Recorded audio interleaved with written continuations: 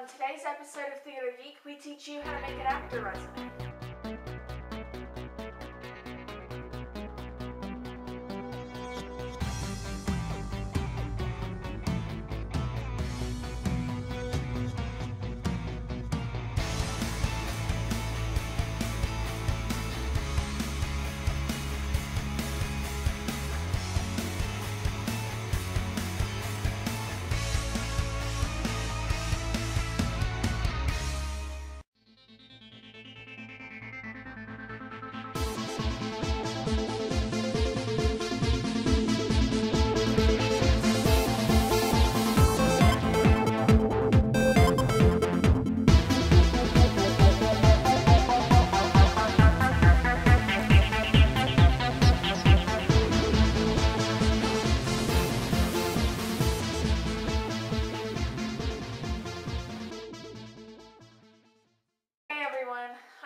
I'm your host for Theater Geek, the show that brings you the tips and techniques you need to jumpstart your theater career. On today's episode, we're going to teach you how to make an actor resume. This is particularly for people who maybe don't have so much acting experience, or for kids who have, class experience. I've been getting questions like, my kid is into acting, how do I make her an acting resume, or things like that. So for a child's resume, there's 5 main parts. There's the appearance, the about me section, the experience, the education, and the references. So the first part, in the appearance section, you include how tall you are, how much you weigh, what your hair color is, what your eye color is, what size shirt you wear, what size pants you wear, what size shoe you wear, all the things that would relate to your appearance. And then after that, you include a short paragraph that is just about me. So it would include I enjoy acting because, I enjoy theater because, this is the things that I like to do outside of theater. This can be particularly important. So if your child plays piano or an instrument, the director or producer could be looking for a child who plays an instrument in particular. So that can be an extra bonus thing to have. List those things. Like, my child rides horses in free time, or I ride horses in my free time. The director might be looking for something where the actor has to be able to ride horses well in order to go over jumps or whatever. This is particularly relevant in film, where they're looking for a specific thing, where they might have a horse stunt or something and need a child or a adult to be able to know how to ride a horse already. And then the second section is your experience. So in this section, just include, here's the plays I've been in, here's what parts I play, and then after what part you play, so list what it is, like what the play was called, then list what theater it was at, and then list what part you played. And then, because the person might not be familiar with what that part is, or they might not be familiar with that play, you would include it was a lead, it was an ensemble, put that in parentheses next to what part. So, I could list, for those of you who are in I Never Saw Another Butterfly, this would help you. I would list, I never saw another butterfly at Flat Rock Playhouse. I played Raya, and then put in parentheses after the name Raya, leading lady.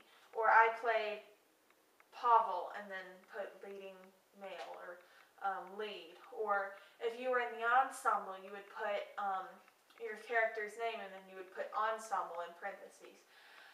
Following that section, you put in your education.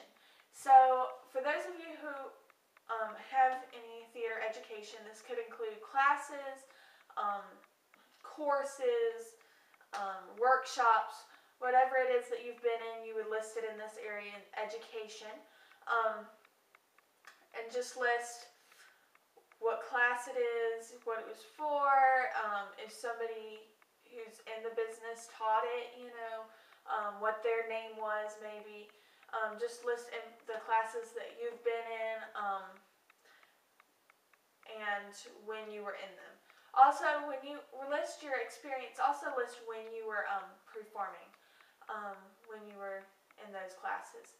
And then following that, you would include the last but definitely not least section would be references.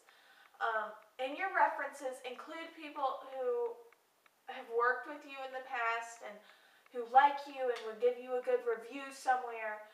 So you would list their name and their phone number. It's very similar to a normal job resume there.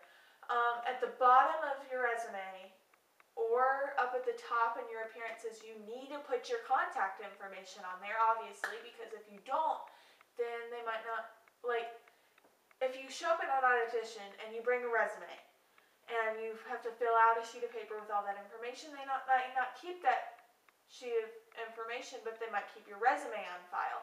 And if they keep your resume on file and then they decide they need you for something, they need a way to contact you. So just be sure to include your contact information somewhere, maybe at the top underneath your name, or in your appearance section, or also at the bottom of your resume in a footer section, for those of you who know what that is. And also include a headshot. This can be very simple or very complex. You can go somewhere and get your picture professionally taken for a headshot, or you can have a friend or family member who knows a little bit about photography take your picture. It needs to look professional. Don't include Facebook pictures that were taken on your phone or whatever. Include what looks like a very professional picture, because this is, especially if you're an actor or actress, this could sometimes mean you getting the job or not, because acting is sometimes very visual. It is very visual when casting is extremely visual. So make your headshot look as professional as you possibly can, or can afford to make it look. I wouldn't suggest, especially if you're beginning, like going out and spending a lot of money getting a picture taken, but have friends or a family member take a good picture and maybe do a little bit of editing on it. And that's everything. So acting resumes are really simple. I would just like to remind you guys that we will not have an episode up next week due to Thanksgiving and some things that I'm getting involved in right now. So we will not have an episode up next week, but we will try to have one up the following week. I'll keep you guys posted, even if it is a little webcam video that says we're not having an episode this week. So sorry about that, guys, but Thanksgiving and going out of town and all that awesomeness, sometimes that's what happens. So anyways, until not next week, but the week after next week, have a great Thanksgiving, and I'll see you guys by then. Thanks. Bye.